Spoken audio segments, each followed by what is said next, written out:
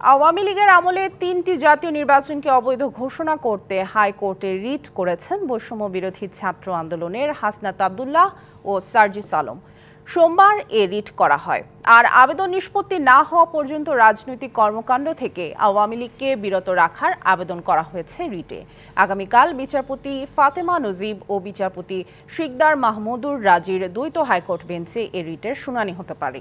Writ দায়েরের বিষয়টি নিশ্চিত করেছেন আইনজীবী অ্যাডভোকেট আহসানুল করিম। জাতীয় পার্টির চ্যালেঞ্জ গ্রহণ করেছেন বৈষম্য বিরোধী ছাত্ররা। শিগগিরই রংপুরে বিভাগীয় ছাত্র সমাবেশের ঘোষণা দিয়েছেন অন্যতম সমন্বয়ক সার্জিস আলম। জাতীয় পার্টিকে আওয়ামী লীগের দোসর আখ্যা দিয়ে সার্জিস আলম বলেছেন, পিপিলিকার পাখা গজায় মরিবার তরে।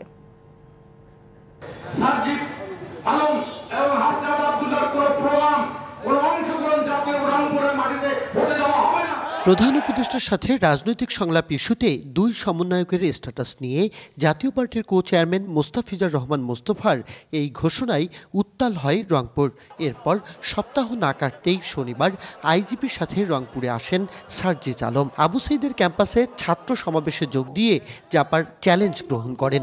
বলেন, ফ্যাসিস্টদের কেউ ভয় পায় না, দেখা হবে রাজপথে। ছাত্র জনতাকে একসাথে নিয়ে আমরা সবাই এই রংপুরের ভূমিকে প্রকম্পিত করে দেখিয়ে দিব, যেখানে এই দোসরদের ডানা পাখনা গজানোর চেষ্টা হয় সেগুলো আমরা কিভাবে রাজপথে গড়িয়ে দিতে পারি। পরে বিক্ষোভ মিছিলে যোগ দেন সার্জিস। ছাত্র নেতারা বলছেন, জাতীয় পার্টি এখন কাগুজে বাঘ, ছাত্র জনতা ঐক্যবদ্ধ হলে উড়ে যাবে ফ্যাসিস্টরা। তারা শুধুমাত্র কথার মধ্যেই আছেন বা তাদের কথার মধ্য দিয়েই তারা বাঘ সাজার চেষ্টা করছেন, বাট বাস্তবতা আমরা তেমন দেখিনি। তারা যে অভিযোগটি করেছে এটা সম্পূর্ণ মিথ্যা। আমরা যে সমাবেশটা করেছি সেখানে কোনো ধরনের পুলিশ প্রোটেকশন নিয়ে আমরা কোনো সমাবেশ করিনি। সমন্বয়করা তারাও সেখানে উপস্থিত ছিলেন। আমরা বিগত সময়ে যে সমাবেশের কথা বলছি সেটিও আমরা সুষ্ঠু এবং সুন্দরভাবে এই রংপুরের মাটিতে করব। এদিকে বৈষম্য বিরোধী ছাত্র আন্দোলনের অন্যতম সমন্বয়ক সার্জিস আলমের রংপুরে সফরের আগে থেকেই প্রতিবাদ জানিয়ে আসছিল জাতীয় পার্টি। বিক্ষোভ মিছিল, সমাবেশ সহ নানা কর্মসূচি পালন করেছিল দলটি। কিন্তু সার্জিসের চ্যালেঞ্জ গ্রহণের পর নিরুত্তাপ পরিবেশ। ভিন্ন সুরে কথা বলছেন নেতারা। তারা রংপুরে অবাঞ্ছিত ঘোষণা করার মতন জাতীয় পার্টিকে তাদের কোনো অবস্থান নাই এবং তাদের কোনো ক্ষমতা নেই। জাতীয় পার্টি রংপুরে মানুষের ভালোবাসা, মানুষের সমর্থন নিয়ে জাতীয় পার্টি আছে। ওনারা বলতেছে আমাদেরকে ডেট দেওয়ার জন্য, ওরাই যেন আমাদের ডেট দেয় যে কবে তারা প্রোগ্রাম করবে। যদি জাতীয় পার্টি যদি তার প্রোটেকশন দিতে না পারে, তার শক্তিমত্তা তার সেদিনটাই প্রমাণ হয়ে যাবে। আমরা সব সময় প্রস্তুত আছি। রংপুর অঞ্চলে জাতীয় পার্টি আর বৈষম্য বিরোধী ছাত্রদের চ্যালেঞ্জ পাল্টা চ্যালেঞ্জ নতুন করে উত্তাপ ছড়াচ্ছে। Majed Masud, DBC news, Rangpur. আয়কর নিয়ে দেশবাসীর উদ্দেশ্যে ভিডিও বার্তা দিয়েছেন অন্তর্বর্তী সরকারের প্রধান উপদেষ্টা ডক্টর মোহাম্মদ ইউনূস। তিনি জানান, এখন থেকে ব্যাংকে গিয়ে বা আয়কর অফিসে গিয়ে রিটার্ন জমা দিতে হবে না, অনলাইনেই সব রিটার্ন দাখিল করা যাবে। সে ব্যবস্থা নেওয়া হয়েছে। আপনাদের দেয়া করই দেশের অর্থনীতির মূল চালিকা শক্তি, অথচ সরকারের কাছে করের টাকা জমা দিতেই পোহাতে হয় নানা ঝামেলা। এখন থেকে ব্যাংকের লাইন দিয়ে আয়কর জমা দেয়া বা আয়কর অফিসে গিয়ে রিটার্ন জমা দেওয়ার ঝামেলা করতে হবে না। আপনি ঘরে বসেই আয়কর জমা দিয়ে রিটার্ন দাখিল করবেন। এই ব্যবস্থা নেওয়া হয়েছে। ঢাকা, নারায়ণগঞ্জ ও গাজীপুর শহরের সকল সরকারি কর্মকর্তা কর্মচারী ও সকল তফসিলি ব্যাংক, মোবাইল ফোন অপারেটর এবং বেশ কিছু বহুজাতিক কোম্পানির কর্মকর্তা কর্মচারীদের জন্য এইভাবে আয়কর রিটার্ন দেওয়া এখন থেকে বাধ্যতামূলক করা হয়েছে। আবার বলছি, বাধ্যতামূলক করা হয়েছে। দেশের বাকি সবাইকে অনলাইনে রিটার্ন ও আয়কর জমা দেওয়ার জন্য উৎসাহিত করা হচ্ছে। কোন প্রতিষ্ঠান কত বেশি করদাতার আয়কর রিটার্ন অনলাইনে দিচ্ছেন তার ভিত্তিতে রাষ্ট্রীয় পুরস্কার অর্জনের জন্য জেলায় জেলায়, শহরে শহরে প্রতিযোগিতা হোক। আপনার আত্মীয় স্বজন, প্রতিবেশী, বন্ধুবান্ধবকে শিখিয়ে দিন কিভাবে ঘরে বসে অনলাইনে রিটার্ন আয়কর জমা দিতে হয়। তরুণ তরুণীদের অনুরোধ করছি এই ব্যাপারে করদাতাদের সাহায্য করার জন্য। ভবিষ্যতে উদ্যোক্তা হবার প্রস্তুতি এখান থেকেই শুরু হতে পারে। ক্রমে ক্রমে সকল প্রকার কর অনলাইনে সংগ্রহ করার জন্য আমরা প্রস্তুতি নিচ্ছি। লক্ষ্যমাত্রা অনুযায়ী গাড়ি না চলায় লোকসানে চট্টগ্রামের কর্ণফুলী টানেল। টোল আদায় ও রক্ষণাবেক্ষণ সহ প্রতিদিন ব্যয় হচ্ছে প্রায় ৩৭ লাখ টাকা। ব্যয়ের বিপরীতে টোল আদায় হচ্ছে মাত্র ৩০%। দৈনিক লোকসান ২৬ লাখ টাকার বেশি। শুধুমাত্র রাজনৈতিক বিবেচনায় এই প্রকল্প নেওয়া হয়েছে কিনা তা খতিয়ে দেখা জরুরি বলে মনে করেন বিশেষজ্ঞরা। গুরুত্বপূর্ণ পরিবহন সংযোগ হিসেবে কাজে লাগানোর জন্য নির্মিত হয়েছিল কর্ণফুলী টানেল, কিন্তু প্রত্যাশা অনুযায়ী যানবাহন চলছে না, টোল আদায় হচ্ছে কম। আয়ের চেয়ে টোল আদায় ও রক্ষণাবেক্ষণ ব্যয় বেশি হওয়ায় গুনতে হচ্ছে লোকসান। ২০২৩ সালের ২৮ অক্টোবর উদ্বোধনের পরদিন থেকে চলতি বছরের অক্টোবরের মাঝামাঝি পর্যন্ত টানেল দিয়ে প্রতিদিন গড়ে ৩,৯৩৪টি গাড়ি চলাচল করেছে। টোল আদায় গড়ে ১০,৪০,০০০ টাকা। অথচ রক্ষণাবেক্ষণ সহ আনুষঙ্গিক কাজে প্রতিদিন ব্যয় ৩৭.৫ লাখ টাকা। প্রতিদিন আয় ব্যয়ের ঘাটতি ২৬.৫ লাখ টাকা। টোল হার অনুযায়ী এটা তো লক্স প্রজেক্ট ফুল সরকারের জন্য ৬০০ টাকা তুললি আমরা ৫০ টাকা বাড়ানো আমাদের পোষাতে পারছি না। গোটা দিনে টিপ অফ একটা। প্রতিদিন টানেল দিয়ে ২০,০০০-এর বেশি যানবাহন চলাচলের লক্ষ্যমাত্রা ছিল। প্রতি বছর তা ৬.৪% হারে বাড়বে। শুরুতে টানেল দিয়ে অনেক গাড়ি চললেও এখন দৈনিক চলাচল করছে ৪,০০০ যানবাহন। আমরা আশা করছিলাম এখানে এটা হওয়ার পরে ভালোভাবে গাড়িগুলো চালাতে পারবো, ওইরকম করে আমরা চালাতে পারছি না। টোল যদি একটু কমাইতে পারে তাহলে আমরা ভালোভাবে গাড়ি চালাতে পারবো। টানেলের আনোয়ারায় চায়না ইকোনমিক জোন সহ বড় শিল্প কারখানা হওয়ার কথা থাকলেও তা এখনও গড়ে ওঠেনি, আসেনি গ্যাস সংযোগও।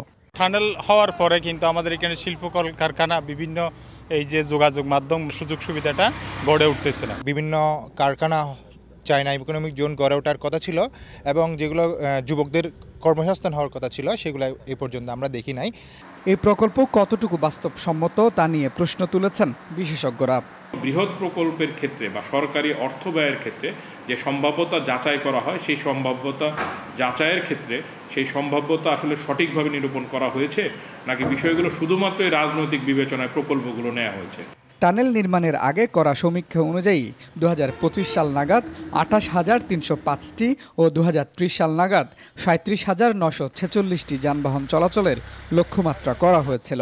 কিন্তু ২০২৫ সালে টানেল দিয়ে ৫,০০০ গাড়িও চলাচল করবে কিনা তা নিয়ে সংশয় প্রকাশ করেছেন চট্টগ্রামবাসী। Mujibul Haque, DBC news, Chittagong.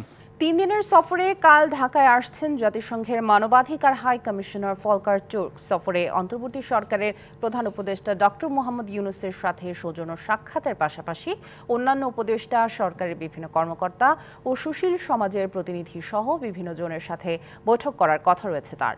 গত জুলাই ও আগস্টে বাংলাদেশের শিক্ষার্থী আন্দোলনের সময় যে সকল মানবাধিকার লঙ্ঘনের ঘটনা ঘটেছে তা নিয়ে জাতিসংঘের ফ্যাক্ট ফাইন্ডিং মিশন কাজ করছে। সফরে সে মিশনের সবশেষ অবস্থা সম্পর্কে খোঁজ নেবেন ফলকার, পর্যবেক্ষণ করবেন সরেজমিনে। এছাড়া বাংলাদেশে একটি অফিস স্থাপন করতে চায় জাতিসংঘের মানবাধিকার হাই কমিশন, সে বিষয়েও বড় আকারে আলোচনা হতে পারে। বাংলাদেশের কার্যালয় খোলা হলে সেটি হবে সংস্থাটির ২০তম কার্যালয়। এক দশকেরও বেশি সময় আগে সাভারে রানা প্লাজা ধসে হতাহতের মামলায় ভবনটির মালিক সোহেল রানাকে হাইকোর্টের দেয়া জামিন স্থগিত করেছে আপিল বিভাগ। সোমবার বিচারপতি আশফাকুল ইসলামের নেতৃত্বাধীন ৩ বিচারপতির আপিল বেঞ্চ এ আদেশ দেয়। এর আগে ১ অক্টোবর বিচারপতি মোহাম্মদ আতাউর রহমান খান ও বিচারপতি কে এম হাফিজুল আলমের হাইকোর্ট বেঞ্চ সোহেল রানাকে ৬ মাসের অন্তর্বর্তী জামিন দেয়। সেই সঙ্গে সোহেল রানাকে কেন নিয়মিত জামিন দেওয়া হবে না তা জানতে চেয়ে রুলও জারি করা হয়। পরদিন রাষ্ট্রপক্ষের আবেদনে আপিল বিভাগের চেম্বার বিচারপতি মোহাম্মদ রেজাউল হক রানাকে দেয়া হাইকোর্টের আদেশ স্থগিত করেন। একই সঙ্গে রাষ্ট্রপক্ষের আবেদনটি আপিল বিভাগের নিয়মিত বেঞ্চে শুনানির জন্য পাঠিয়ে দেন। ওই আবেদনের শুনানি নিয়ে সোমবার আপিল বিভাগ চেম্বার আদালতের আদেশ বহাল রেখেছে। ফলে সোহেল রানার জামিন স্থগিতই থাকবে। ২০১৩ সালের ২৪শে এপ্রিল সাভারের রানা প্লাজা ধসের ঘটনায় নিহত হন ১,১৩৫ জন, আহত হন আরও হাজার খানেক শ্রমিক। দেশে আওয়ামী লীগ মুক্ত রাজনীতি দেখতে চান জামায়াত ও বিএনপির নেতারা। তারা বলেন, দেশে ফ্যাসিবাদের সূচনা হয়েছিল ২০০৬ সালের ২৮ অক্টোবর। তাই আওয়ামী লীগের সঙ্গে জাতীয় পার্টিকেও ক্ষমা করা যাবে না বলে হুঁশিয়ারি দেন জামায়াতের নেতারা। 2006 সালের 28 অক্টোবর লগি বৈঠা নিয়ে রাজপথে নেমে জামায়াতের 12 নেতাকর্মীকে হত্যা করে আওয়ামী লীগ। 18 বছর পর সেই ঘটনার প্রতিবাদে সমাবেশ করা হলো রাজধানীতে।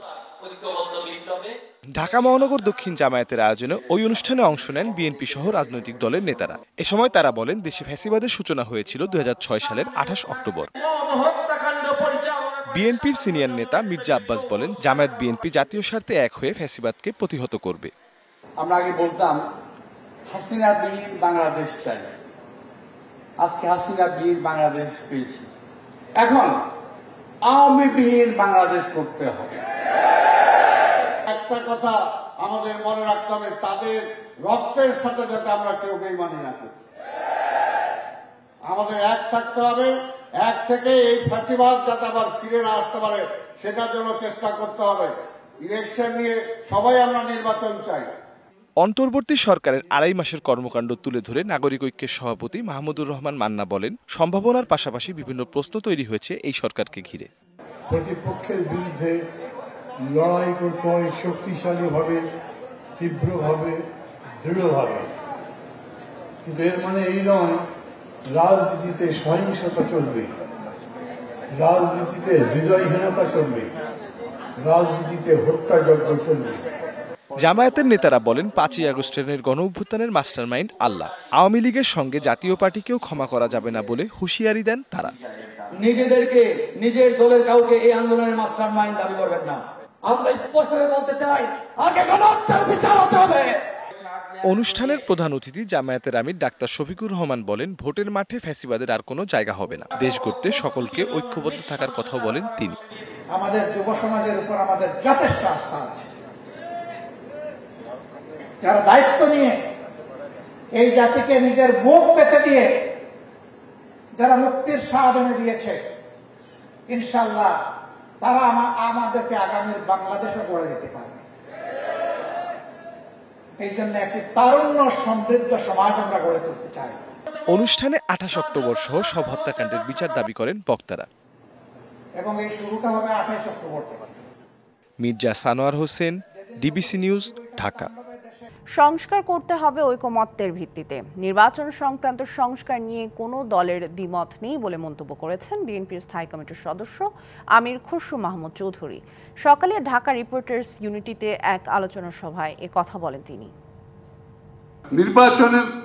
নির্বাচন সংক্রান্ত যে সংস্কারগুলো আছে, এখানে আমি মনে করি জাতীয় ঐক্যমত হয়ে বসে আছে। সকলে একটি সুষ্ঠু, পরিচ্ছন্ন, নিরপেক্ষ, গ্রহণযোগ্য, স্বচ্ছ নির্বাচনে কোন দলের কোনো দ্বিমত এখানে নাই। চট্টগ্রামে বাজার সহনীয় রাখতে 15 উপজেলায় প্রাণী সম্পদ অধিদপ্তরের উদ্যোগে ভর্তুকি মূল্যে ডজন প্রতি ডিম 140 টাকা দরে বিক্রি শুরু হয়েছে। এছাড়া প্রতি লিটার দুধ বিক্রি করা হচ্ছে 70 টাকায়। সকালে কর্ণফুলীতে কার্যক্রম উদ্বোধন করেন জেলা প্রাণী সম্পদ কর্মকর্তা ডাক্তার মোহাম্মদ আলমগীর। কর্মকর্তারা জানান, বাজারে দাম 140 টাকায় না আসা পর্যন্ত প্রাণী সম্পদ দপ্তর কোথাও 135 টাকা, কোথাও 140 টাকায় ডিম বিক্রি করবে। আরও বলেন, ন্যায্য মূল্যে ডিম বিক্রি শুরুর পর বাজারে দাম 170 টাকা থেকে কমে বিক্রি হচ্ছে 155 থেকে 160 টাকায়। সব বৈষম্য দূর করে আবু সাইদের গ্রাম সহ উত্তরাঞ্চলকে এগিয়ে নিতে কাজ করার কথা জানিয়েছেন নবনিযুক্ত রংপুর বিভাগীয় কমিশনার শহীদুল ইসলাম। দুপুরে পীরগঞ্জের বাবনপুর এলাকার শহীদ আবু সাইদের কবর জিয়ারত ও পরিবারের খোঁজ খবর নেন তিনি। এ সময় আবু সাইদের স্বপ্ন বাস্তবায়নে বিভাগের সকল দাপ্তরিক পর্যায়ে দুর্নীতি নির্মূলে কাজ করার প্রত্যয় ব্যক্ত করেন। একই সাথে আবু সাইদের পরিবারকে ন্যায় বিচার পাইয়ে দিতে প্রশাসনিকভাবে সব ধরনের সহযোগিতার আশ্বাস দেন। কিভাবে আবু সাইদের স্বপ্ন বাস্তবায়নে আরও অগ্রগতি দেওয়া যায় এটা নিয়েও কথা বলেছি। ভিসি সাহেব হয়তো আসবেন। তা আমি মনে করি এই বিশ্ববিদ্যালয়টাকে যদি আমরা আরও আন্তর্জাতিক মানের করতে পারি, ওখান থেকেই সূত্র হবে যে রংপুরের উন্নয়নের। সিরিজের সমতা ফেরার লক্ষ্য নিয়েই কাল সাউথ আফ্রিকার বিপক্ষে দ্বিতীয় টেস্টে মাঠে নামছে বাংলাদেশ। তবে সেই লক্ষ্য পূরণে টিম গেমে ফোকাস টাইগারদের। সেই সাথে ব্যাটারদেরও বড় পার্টনারশিপ করার বার্তা দিলেন স্পিনার তাইজুল ইসলাম। চট্টগ্রামে ম্যাচ শুরু সকাল 10:30টায়।